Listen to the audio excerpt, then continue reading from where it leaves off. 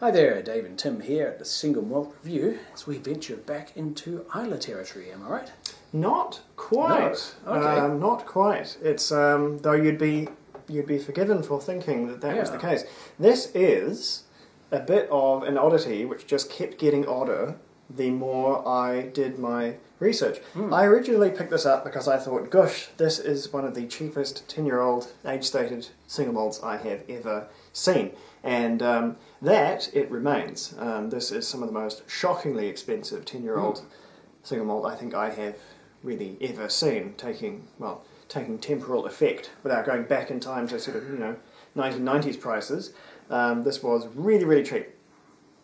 So the first thing I noticed on this, in my journey down the rabbit hole of how weird this whiskey truly is it is brought to us by your boys, William Grant and Sons, which you will know as the Grants people and the Glenfiddich people, and the Balvenie and Kinninvie people, I suppose, if you want to go deep on it. But this is not a Grant's bottle. It doesn't have their triangular sort of thing going on, and damn it, if they're going to sell Balvenie for the price I bought this for, that can't happen. If that happens, the universe breaks. If someone buys Balvenie at a discount price, no. So, what this is, and you actually really have to dig to get there, is a stealth launch of 10-year-old whiskey from a brand new distillery. This is called Aerstone, which means absolutely nothing. That's just a brand name. What this is output from a very recent Grants-owned and built distillery called Ailsa Bay, which is where you got confused because it's not on Islay. You can probably all but see Islay from it because of the coast down in Girvan, and it's in fact within the bounds of the Girvan grain distillery, which Grants also owns and maintains. Which, for more layers of complexity, was built on the old site of the Ladyburn Lowlands distillery, and I think there's probably still one or more bottles of Ladyburn floating around out there for astronomical collector's prices, if anyone was really interested. And if anyone follows, the Hendricks Gin people also do their business down there in the inbounds of the Girvan Busy folks. grain facility. So yeah, it's a pretty happening place down there. And but nestled in there in what's actually a pretty old-fashioned throwback, having a single malt distillery within the grounds of a grain distillery, sort of a malt mill situation. Although that was a single malt nested within a single malt, so maybe not quite. But anyway, but what this is with no fanfare whatsoever, just boop out to market. Here is 10-year-old age-stated whiskey from a completely brand new distillery. And so I was astonished when I actually learned all of this, because I thought this would have warranted a bit more fanfare. But no, Grants was like, no, yeah, sell it. Bargain basement prices, whatever. Boom, out we go. People are paying $300 a bottle for Daft Mill 6-year-old. Screw them. Throw them a bone. 10-year-old, $40, away you go. Now, they call this Land Cask. Yeah, Land Cask. This is the gift that keeps on giving. This is why I had to write notes. So I should do the pour, or we'll just be sitting here in front of empty glasses all day. The literature around this, and much of the label, is, to be honest, bollocks. It serves nobody. The implication here that the earth cask is matured inland, and so it gains a robust and, in this case, heavily peated quality. And the implication that that's how you make heavily peated whiskey is the worst kind of cobblers. What this is heavily peated output from the Ailsa Bay distillery, and its sister release, also a 10-year-old, the Sea Cask, is the unpeated version, which I'm absolutely going to hunt down because I want to try the unpeated version and really get a grip on the distillery character, because this one is, as a heavily peated, it's less easy to really get a hold on what the character of this new distillery is. But so aside from the bafflingly dumb back of the thing trying to say that peat is generated in the cask based on where it matured, also completely baffling that they chose the inland matured one to be the peated one and not the the sea cask for the peated one. Goodness knows. But anyway, that's not important. What's important is that we are, or at least you are, about to taste output from a brand new distillery for the first time, and it's got a 10-year-old age statement on it. And they, aside from a few little pilot releases, they released precious little before this one. So they really held on to their... they kept their powder dry on this one for many, many years. And I guess if one company could do it, it would be the Grants, because they do not have a problem selling whiskey. They never have, and probably never will. So So anyway, that's the bits and pieces. And now we get to actually assess it as a whiskey, which is the real business that we do here. I will say though, I can understand using land cask as the naming for the peated version, since it's kind of created using the land, i.e. the dirt, the peat sod. I guess. That makes sense in my head at least. Though, it's the lack of fanfare is interesting. I suppose there's been so much temptation to just hype things to death on the media and on social media as well. I've seen it with other new distilleries in recent years, some of which just haven't delivered a stunning whiskey off the bat. So making it low-key and just biding your time and just casually dropping a 10-year-old, sprinkling it onto the market, I can see... I really appreciate it. This is it's a working distillery. It's not a prestige distillery. And it is here to work, and work it does, because I think this is a pretty solid peated 10-year-old whiskey. But we will have to jointly be the judge of that. 40% ABV, so 40%. I think we'll say coloured, chill filtered. That was probably always on the cards. But never mind. You can say exactly the same about Glenfiddich 12, their flagship offering. So. Never shall we mind about that. I can also see the reason or the rationale behind labeling it as Aerstone and not as Ailsa Bay, since that is going to make people assume Ailsa, and that will cause a world of confusion. This way, a unique brand. Or it may just mean there's the one less Google step involved in finding out where it came from. I don't know. There may be some reason they're trying to keep the distillery here secret. Anything could be true. It's a real X-file of a whiskey, but thankfully it's pretty good despite all that.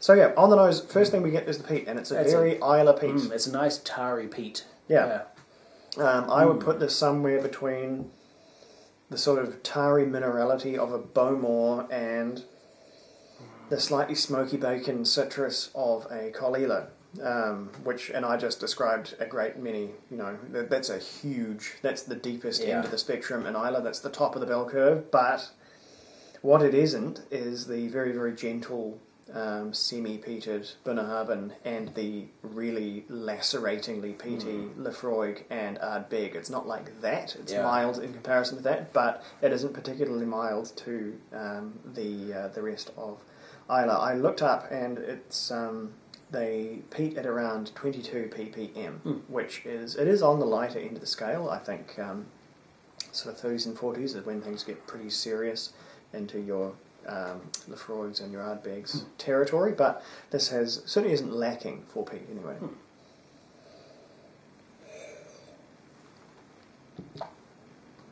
So, on the palate, it's fairly gentle both in terms of peat and in terms of the intensity of flavour. It's certainly peat first, but the intensity of it is fairly mild. It's quite gentle and restrained at first. I found it erupted into kind of a mouth-prickling smokiness right at the end.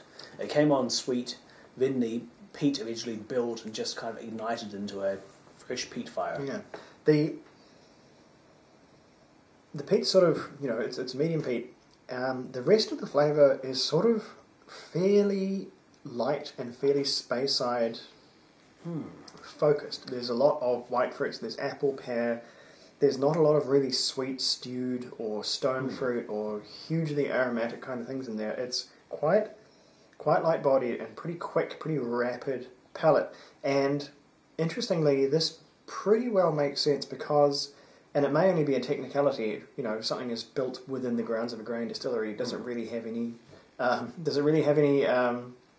regional sort of influence? Probably not. But to put it in its district, this is a lowland whiskey. This is the first new lowland distillery we've gotten in a very, very long time. It still remains an absolutely tiny distilling district, but This is lowland whiskey, and it's the only peated lowland whiskey around that I think you can regularly get your hands on. So it's interesting in so many ways. It's difficult to count. And yeah, that's an interesting balancing act on the peat too. It is intense enough to make this a heavily peated whiskey, but not so much as overriding the rest of the character. It's not just a novelty peatiness. Yeah, and it's...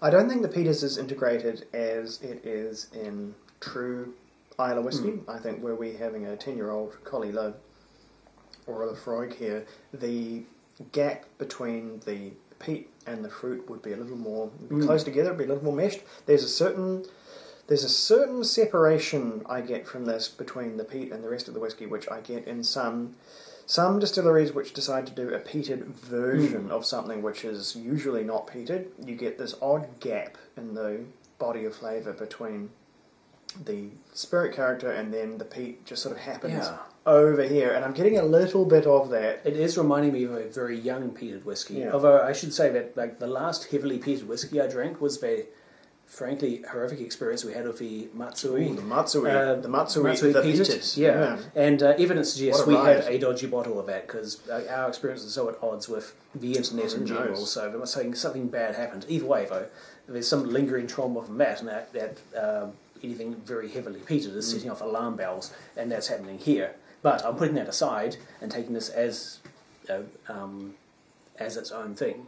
But the peat is slightly separate from the underlying whiskey character. It hasn't melded as you might expect after 10 years, which is interesting. It's not bad, not good. Well, that's just a unique factor. That's another reason I really want to taste the aforementioned sea cask, because that I think will more directly capture the distillery profile, because we won't have this peat overlaid on top of it, and we'll be able to see whether what's happening under the hood without this veneer of peat painted over. Yeah. And I think I might enjoy it a wee bit more, because I don't think, I mean, this is a perfectly handy peated experience. I don't know if it really needs the peat. I mean, yes, I bought this with it saying it's got peated whiskey in it.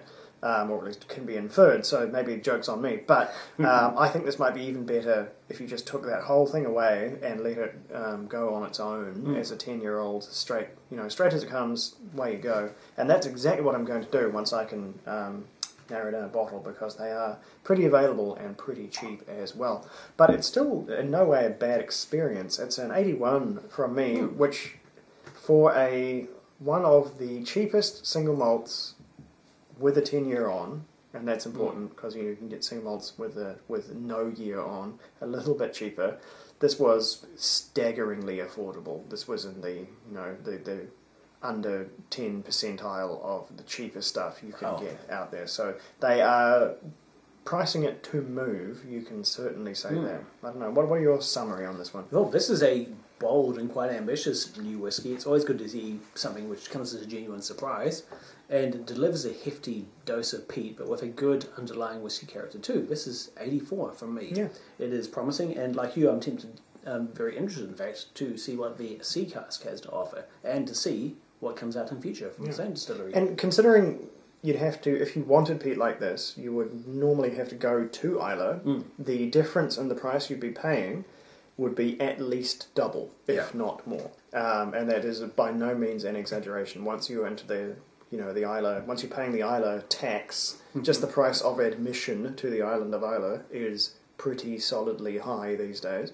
with that style of whiskey in no way looking like it's going to become any less ravenously popular. So as a stand-in for Islay whiskey, if you want that peat taste, even though I don't think it's as integrated as more long-standing traditional bottlings, I think you can get that hit, and you can get it for half the money you would pay. So, I mean, if you're rating this on value, you would rate this very, very, very highly, considering what it brings to the table. But yeah, I think next step on this one is to try this sea cask and really, really get our tongues around what's going on with especially this one. if we can store some sample size of the Yeah, land well, cask to I'll lock compare this to. one away. I'll put them in the Put it naughty in the cupboard. whiskey vault. And we can try them side by side and see exactly where that sort of peak begins and ends. I think that'll be good exercise, yeah. So anyway, we will see. We'll check back in some number of weeks, and I may have figured it out and got us a bottle of the sea cask. So until then, Slanger, we will be right back.